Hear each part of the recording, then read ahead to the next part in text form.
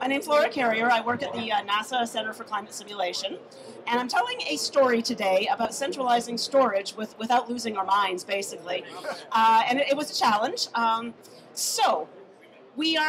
effort here is to actually bring NASA climate science data together into one location so that we can do some fabulous analytics and facilitate really exciting science. The more data we can put in one location, the happier we are, because the more science we can actually facilitate.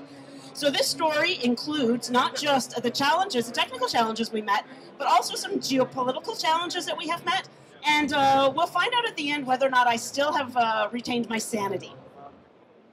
So first of all, we started this project about 2 years ago, and Motivation 1.0 was to bring data analytics and the storage really close together. We wanted to get some data locality, get the fastest analytics we possibly could, and we also wanted to do low cost.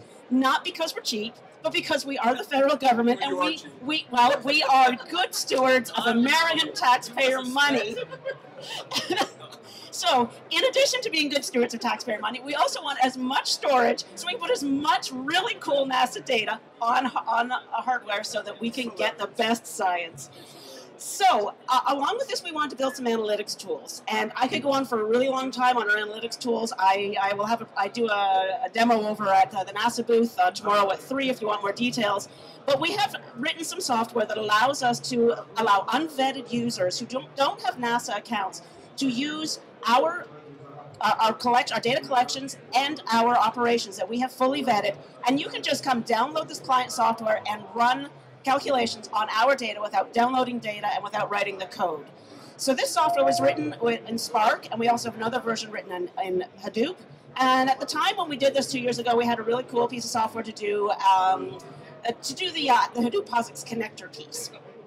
So we want to connect this to all our environments. We get this data in here, and we want to make sure everyone can use it. So we want to get to Discover, which is our traditional HPC environment, and we want to be able to get to Adapt, which is our cloud environment, and our remote visualization, as well as our data services, which are outward-facing.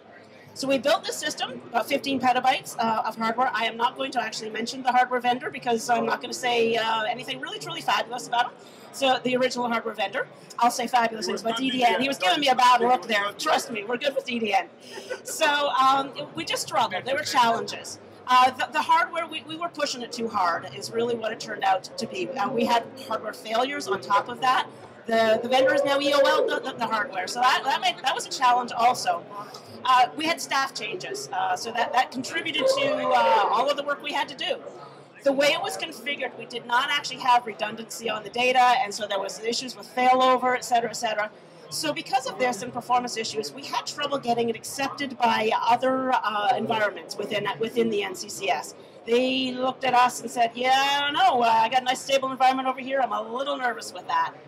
All right, so fine. Nonetheless, we did get it operational. It is up and running, but we took a step back to say, okay, what can we do better? How can we do something that works in a more integrated fashion? So right now we decided the data locality issue wasn't a problem. We have fabulous networks, and so it didn't really make any difference. So we backed away from that. We still want low cost because we're still the federal government. We decided to focus initially on curated data products. So this is the kind of thing that has a second copy in an archive and is very well understood. So this data can be input, could be output. Somebody's output could be somebody else's input, and we want to reduce duplication where users come in and say, oh, I need this Landsat data, I need this MODIS data. We want it all in one place, so we are, putting as much science data in place for folks to use. We're also trying to do some work with our mass store system. One of our philosophies here is you can't do analytics on data that sits on tape. So as much as possible, we are trying to pull that data off tape, get it on disk somewhere so that folks can actually use it. We also have an awful lot of data in our mass store that really, frankly, doesn't need to be there. In fact, we have 90 petabytes of data in there. Probably not all. Okay, I'm just going to go with, I'm not going to make a guess. We don't need all of it.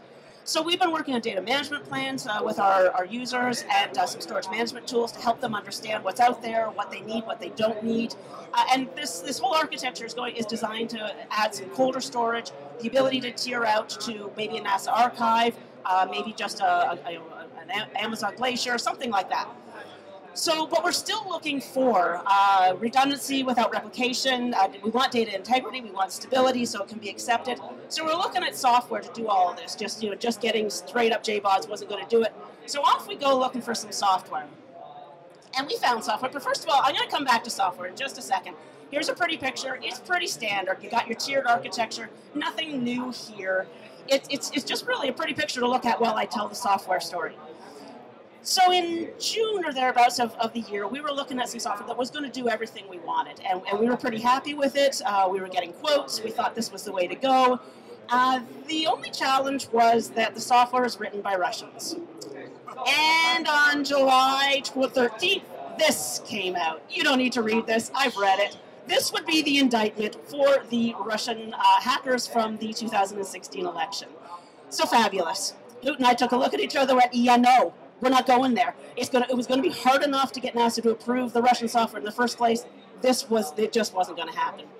So we had to move on we had to step back a little bit again. Okay, what are we really trying to do here? And we got to the point where it's like, we just want to get something done. We want to get the science data out there. We want to get this working for our staff.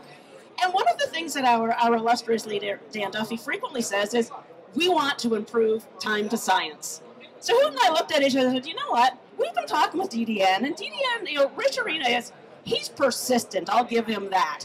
And so we've been having lots of conversations, who is right behind us here, and so he was still in the game, and he was still talking with us, so we went back to him and said, all right, Rich, what are we going to do here? Because what we want to do is improve time to science. And so when you go back to management and use their own words against them, you're more likely to win than when you use your words against them. So sure enough, Dan went, all right, you got me. Let's do this. So we went off and developed a lovely diagram which shows all of the architecture. You can see down here, I don't have a pointer, but the DDN's down here in the bottom right. The traditional HPC environment is above that. The cloud adapt and analytics environment is over there. A whole lot of networking to make all of this work. And then one of the other requirements we got from management was, please, please, please, do not buy all of this hardware, put it on the floor, and come back to me and say, I'm missing a cable. That does not make management happy. So we started drawing more diagrams. Here's one diagram to look at cables. Like, yeah, that's a fair number of cables. All right, well, we also need management. So there's more management cables. And, well, really we need to know all of the cables. So, for the love of all that is sacred in the world, now we have to turn this into an RFP, or at least a bill of goods that we want to get purchased. So we're working on this. We're working on the DDN. And sure enough, the DDN purchase gets approved. We get moved through, and then, ta-da! We have our beautiful DDN. It was delivered on November 6th. It's an SFA 14K, 1,800 disks, 12 terabytes, 21.6 petabytes raw. We have short doors. So our short doors mean that DDN has to assemble it in-house, disassemble it, drive it to our place, tip it over so we can get through all of our short doors, bring it on the floor, and reassemble it. So I've been told a story during reassembly that sometimes, if as you're reassembling you don't get everything level, bad things can happen with the ball bearings. And luckily, in this particular case, no ball bearing issues. So all was good. So we are super happy. This is happy DDN. But did you notice there's something missing in here? There's something that's not there. So we actually have sad DDN because we don't have our servers. Why don't we have our servers? Well, now we go back to the geopolitics. Because in all that work of putting together the cables, putting together the switches, putting together the servers, we finally got all of that put together. And then October 4th, I believe, happened. Because that's what we put to use as our servers. Supermicro, thank you, Bloomberg. So happy to hear this story. So we are still working to push this order through at NASA. And we also have some backup plans, and we're pushing, we're doing the things. If there's anybody out there who is a vendor, I'm going to give you this message. I need to know country of origin. And if it's not in the Trade Agreements Act, don't bother, because I cannot buy it anymore. So this is really, really important. And as I have a beautiful DDN, we're scraping up some hardware to make it work. We're going to get this eventually. So the last question is, do I have my sanity? And I think it's somewhere on the floor where we dropped the ball bearings a while ago. But we're going to get there. And thank you so much for your time. I really appreciate it.